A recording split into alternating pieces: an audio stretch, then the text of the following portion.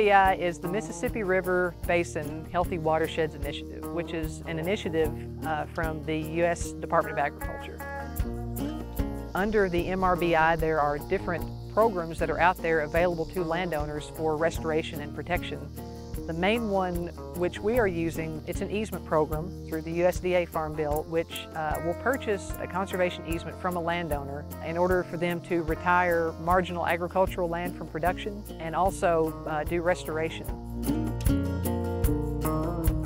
When the MRBI project began, the Kentucky chapter was able to enter into a partnership agreement with the Natural Resources Conservation Service.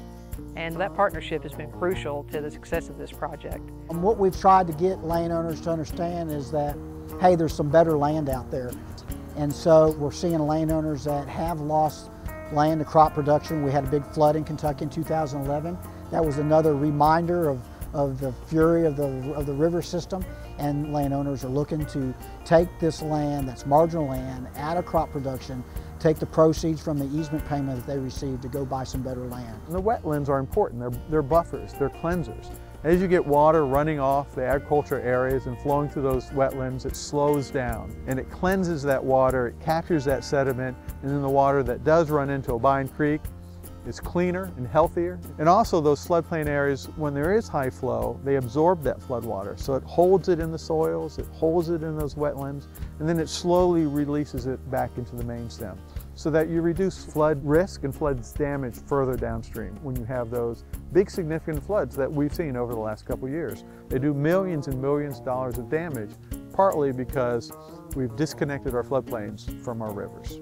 The Mississippi River Basin Initiative is putting that permanent protection in place with willing landowners and is providing the dollars to restore those areas so that those ecosystem benefits that wetlands provide are enhanced and maintained over time.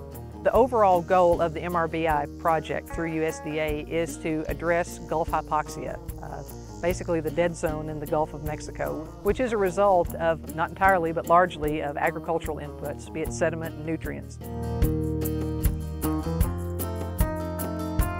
In Ingram's judgment, the Nature Conservancy represented the very best partner to work with, and we felt that it was important that we take an active role in trying to preserve and improve the natural resources that we depend upon for our livelihood and the livelihood of our several thousand associates.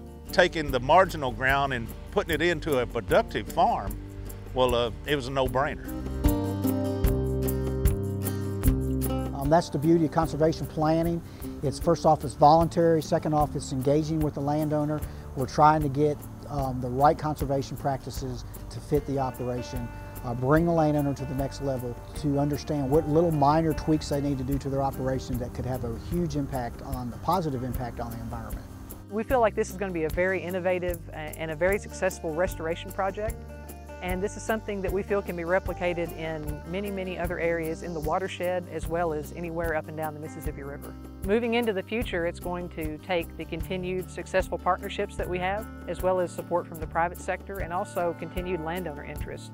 So we just need to get the word out and educate people of this opportunity that's out there for them.